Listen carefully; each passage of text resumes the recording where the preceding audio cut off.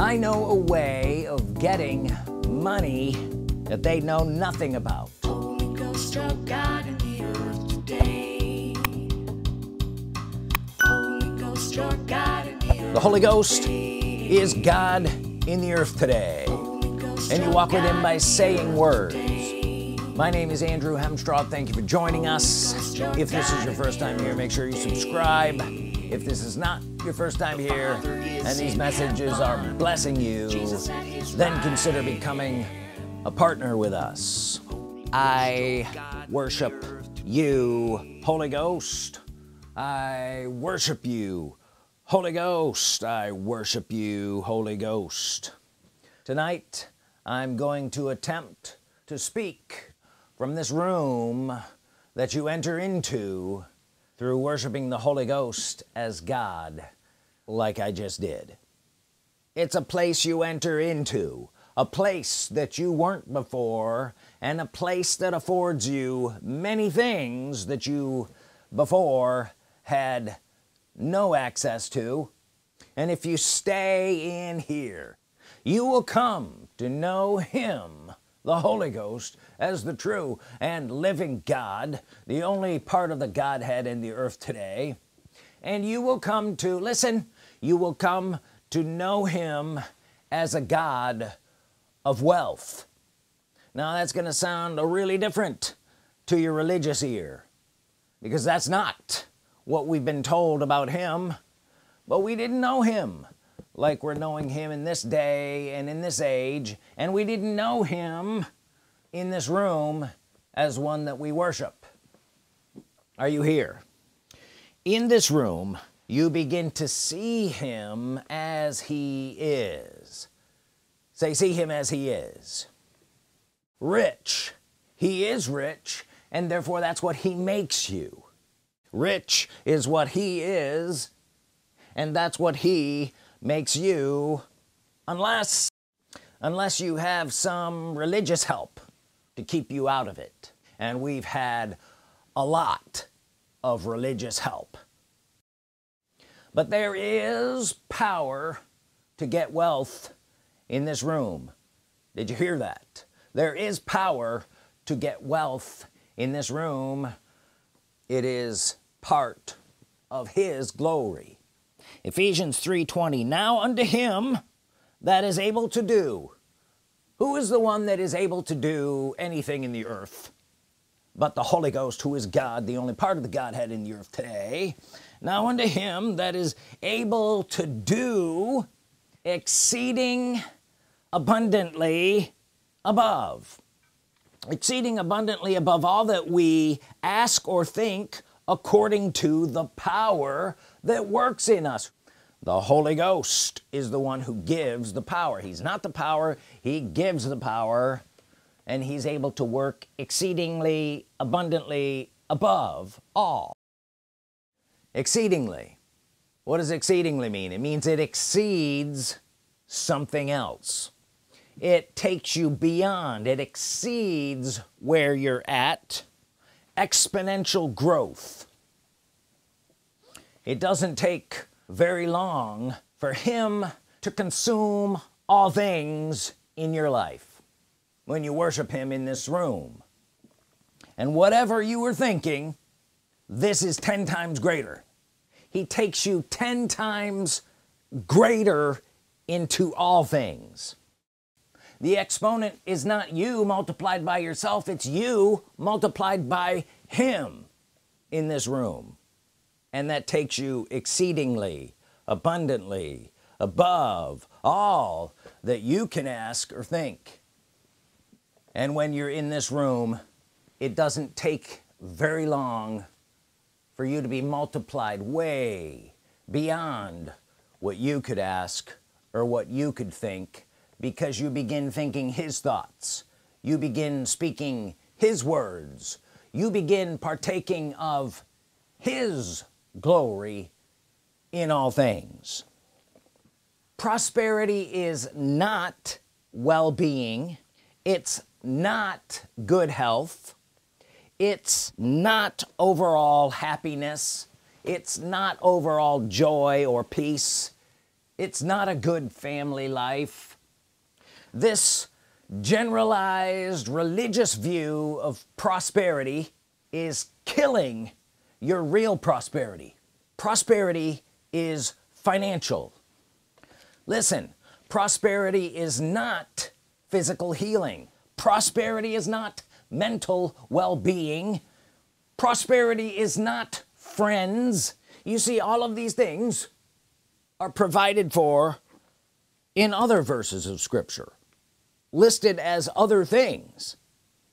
Other promises of God in great detail cover these other aspects of life.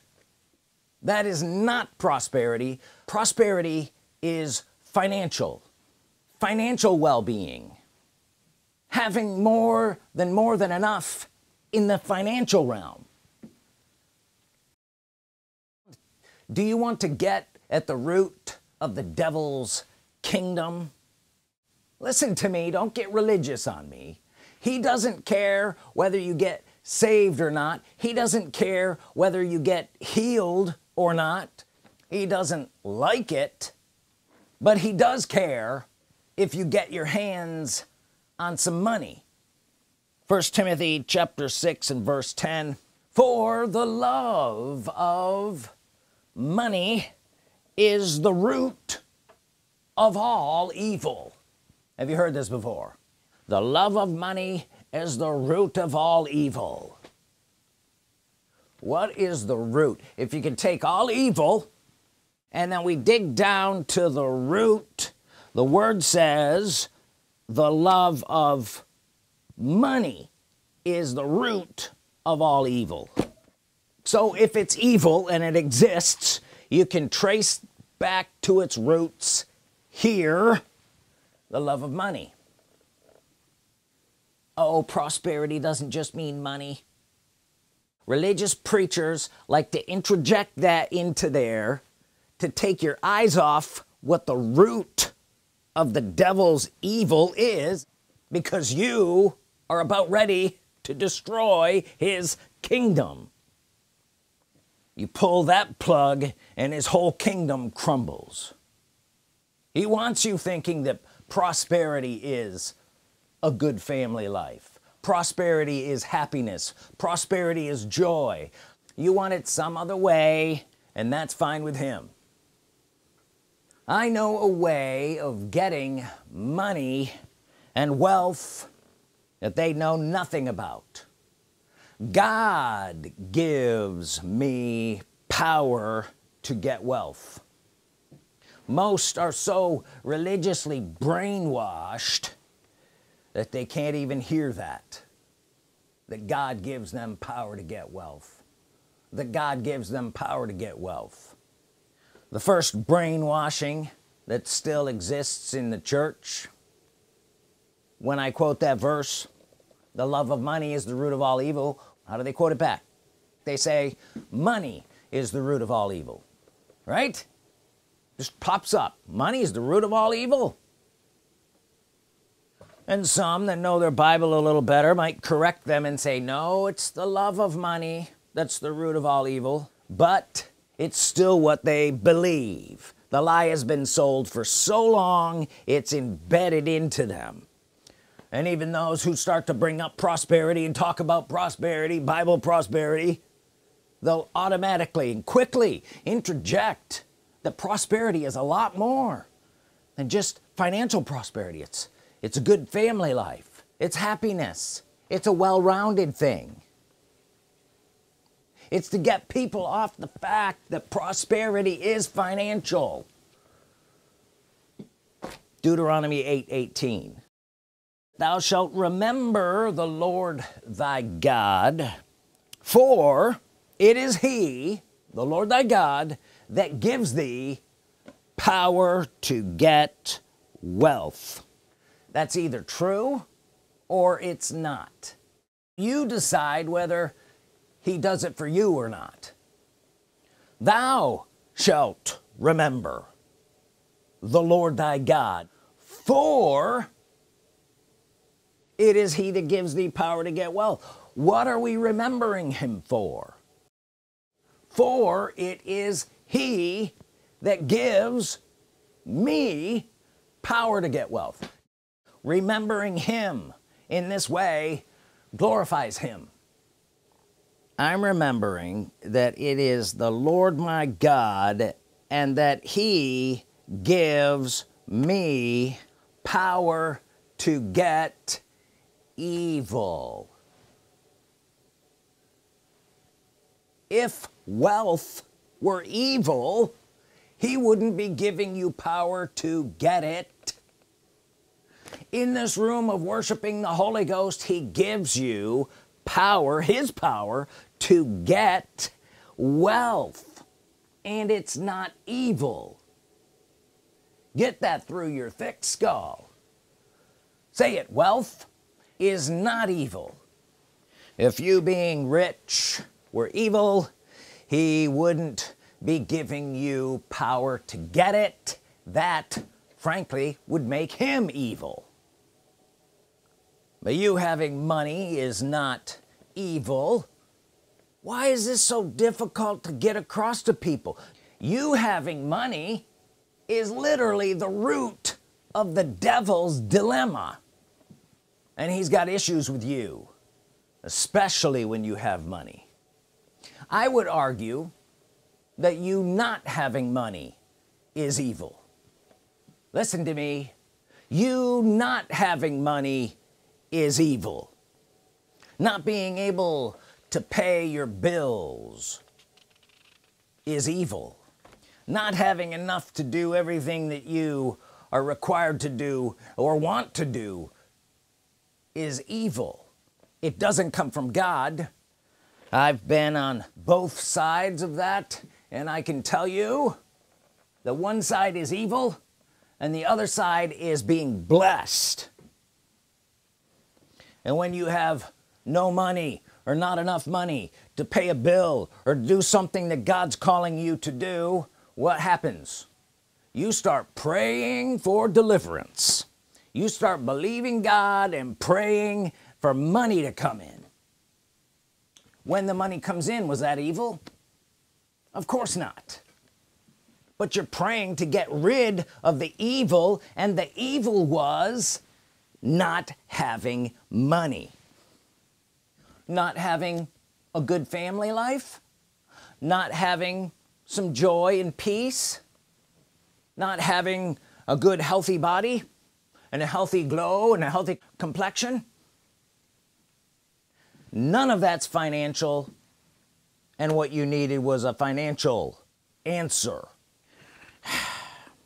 So you end up praying for deliverance, and the answer comes in the form of money, a financial answer. Say a financial answer. Having more than enough in all of those situations is a blessing. Abundance is of God. Get it straight. This is better. Abundance is better. Proverbs chapter 10 verse 22. What am I reading out of? The Bible. The blessing of the Lord, it makes rich. I'm telling you, when you're in the room of Holy Ghost worship, I worship you, Holy Ghost. I worship you, Holy Ghost. He can't but bless you. The blessing makes you something, makes you rich, and adds no sorrow with it. Rich means you're exceeding the problem. You've exceeded beyond your need and want. Exceeding abundance means you have more than enough for everything all the time. Say it. I have more than enough for everything all the time. Where did that come from? It came from the blessing of the Lord making you rich. Abraham way back in Genesis said, I lifted my hand to the Most High because he has blessed me. He has made me rich. No man made me rich. God made me rich. The blessing of the Holy Ghost, who is God in the earth today, is exponential, 10 times as rich as you thought you could ever be. Not having money can be traced back to the root of so many of those same problems. Not having money is the root of many family problems. Are you here? You still mad at me? Being in poor health, traced back to lack of money. Not having peace because you're stressed out all the time. Not having money. So many of these things can be traced back to the root of not having money. But God gives me power to get wealth. That's his answer for so many problems and the root of so many problems. Are you getting this? I have become, Proverbs 10:22, the blessing of the Lord making me rich and adding no sorrow with it. I have become 1 Timothy 6:17, the living God gives me richly all things to enjoy. Wealth and riches shall be in my house. Who said these verses of Scripture? The Holy Ghost. When we say them, we enter into them. I am not ashamed of the gospel that brought me here, and I am not ashamed of the wealth that comes from knowing him in this room and worshiping him, the living God, the Holy Ghost, God in the earth today. I worship you, Holy Ghost. I thank you for these people, that they've been changed and they've come up to a new level of understanding, and that understanding shall take them to greater and greater places where 10 times what they ever thought they could have or be or do shall just present itself to them as they walk with you, the living God. We thank you, Holy Ghost, in Jesus' name, amen. If you have a tithe or an offering, hold it in your hand. Say this after me. Holy Ghost, you are a God of wealth. I worship you and I walk with you in this wealth, in the earth, in my day. And when we're done, we shall end up owning it all in Jesus' name. The Father is in heaven, Jesus at his right hand. Holy Ghost, your God in the earth.